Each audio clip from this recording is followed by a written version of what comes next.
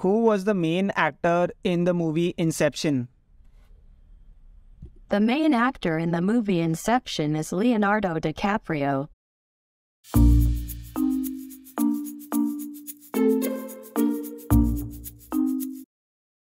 In my initial ChatGPT video, I showed you how you can create your own voice assistant using ChatGPT.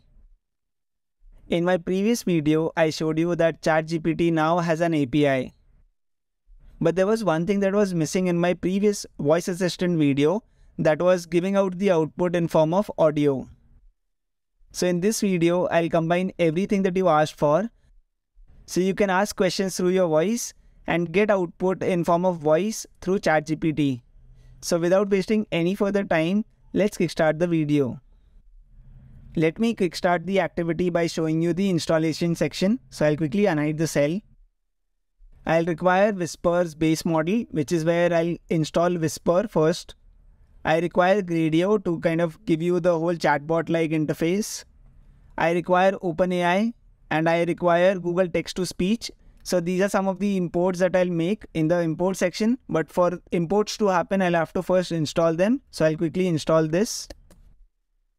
While the installation is happening, just a heads up that you will require a GPU-based instance on Google Colab and not a CPU-based instance.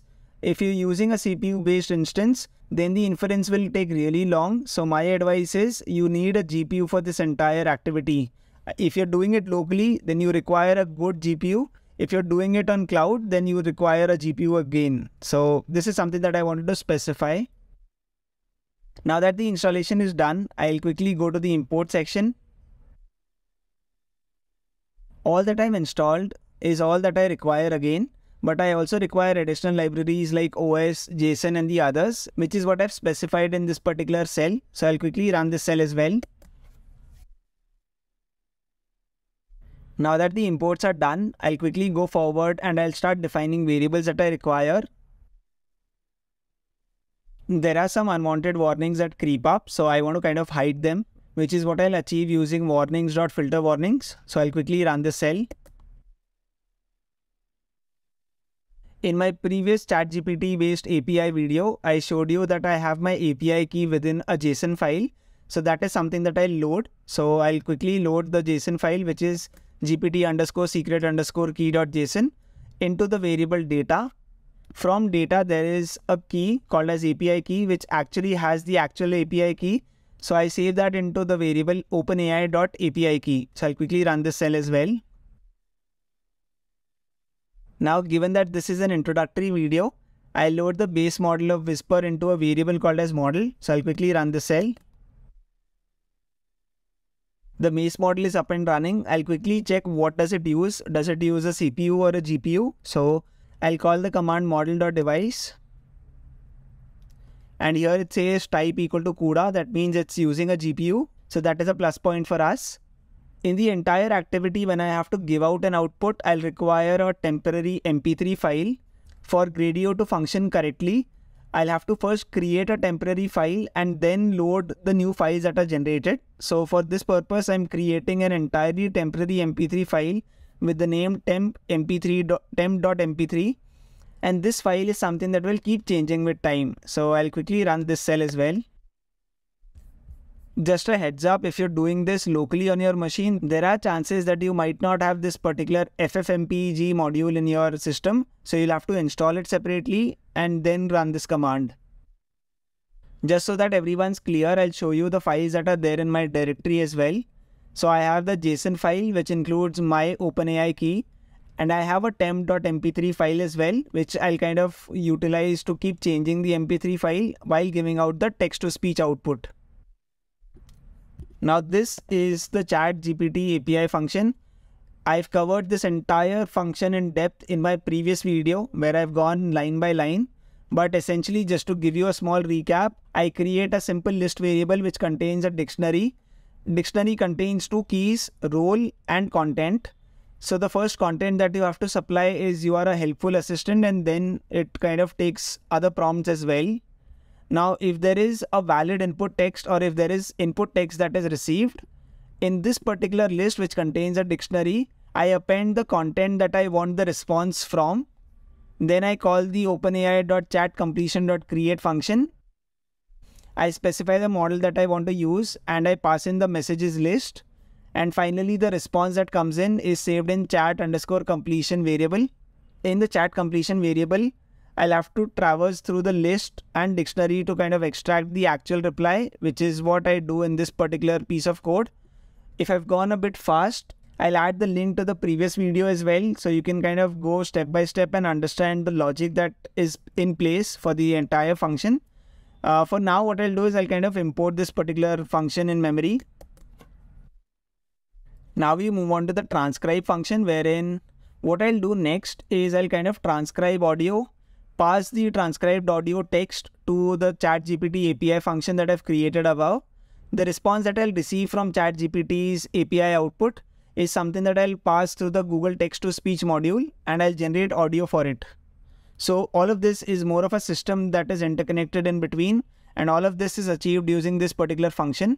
This piece of code is what I'll utilize when I convert text-to-speech. So that is something that I'll require later on. In the first 2 lines of code, I basically load an audio file using the function whisper.load_audio function and assign it to a variable called as audio. I then pad or trim the loaded audio file to fit a duration of 30 seconds using the function whisper.pad_or_trim. In this piece of code, what I do is I convert the padded or trimmed audio into a log_mel spectrogram using the function whisper.log_mel_spectrogram and then assign the result to a variable called as mel. The log_mel spectrogram is basically a common way to represent audio signals for speech-related tasks such as speech recognition or language identification. In this piece of code itself, what I also do is I move the log_mel spectrogram to the same device as the machine learning model using the .to function. This step ensures that the data is in the correct format and on the correct device for the model to make predictions. So I want my predictions to happen on a GPU and not on a CPU. I use the machine learning model to detect the spoken language using the function detect_language. And this function takes the log_mel spectrogram as input and returns a tuple of predictions and probabilities. The predictions are not used in the code snippet, but the probabilities are assigned to a variable called as probabilities. Finally, I go forward and decode the audio signal using the whisper.decode function, which kind of takes in the machine learning model, the log_mel spectrogram and the decoding option as input. The decoded result is assigned a variable called as result. Extracting the decoded text from the result variable using the .text attribute is something that I carry out next, and then I assign this entire piece to a variable called as result_text. So essentially all the audio that comes in through this particular function. At this point we have reached the text, which is basically the question that I want to ask ChatGPT. This particular text is what is passed to the actual ChatGPT API. So which is where I'm calling the ChatGPT API and I'm storing the result from ChatGPT API into out_result. Once I've done that, now the result that comes out from ChatGPT is again in form of text. I want that to be spoken out in form of audio. So that is where I kind of initialize a Google text-to-speech instance and I call it audio object. Text is equal to out result, which is the output of ChatGPT. I specify language equal to English and I don't want this output to be slow, so I've set slow equal to false. And whatever audio is generated, I kind of save it into a file called as temp.mp3. So if you remember, I created a temporary mp3 file. That is something that will keep replacing as the output keeps changing. Okay. I return the result text, which is basically what Whisper is able to decode. I return the ChatGPT output and I also return the temp.mp3 file. So these are the 3 outputs that I return, and I quickly run this cell to import everything into memory.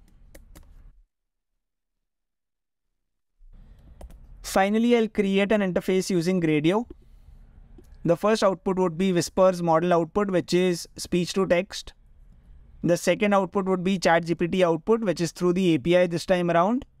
The third output will be the actual MP3 file, which will kind of speak out the result. So these are the 3 outputs that I'll have. I'll define the interface. So I'll kind of give it a title. I'll call the function transcribe. I'll set the inputs and I'll set the outputs as well. and I'll say live equal to true and dot launch. So I'll quickly run the cell. So the interface is loading. So here you have the interface. Let me ask my first question. Who is the current Prime Minister of India? So if you look at this particular output, it says who is the current Prime Minister of India. So this is the output by the speech to text engine, which is our Whispers module. The output is the current Prime Minister of India is Narendra Modi. And if I want the output in audio, and since all of you have requested this, here is the output again integrated into the chatbot itself. The current Prime Minister of India is Narendra Modi. So this is the output that I'm getting. I can ask one more question. So I'll go forward and clear the entire screen. Who was the main actor in the movie Inception? So I asked the question, who was the main actor in the movie Inception? This is the ChatGPT output, which is perfectly correct. There's no error in this. The main actor in the movie Inception is Leonardo DiCaprio. Perfect. So the entire system is working all thanks to ChatGPT. So this is something that I wanted to show you. A lot of you were commenting that can we have audio as the output, and here is what I have, right? I am inputting audio and I'm getting an audio output. Isn't this amazing? So this is something that I wanted to share with all of you today. I hope you found this video informative. If you do like the content that I create on my channel, it would be super motivating if you can press the subscribe button and also press the bell icon to be notified for amazing videos on data science and machine learning. Thank you so much for watching the video.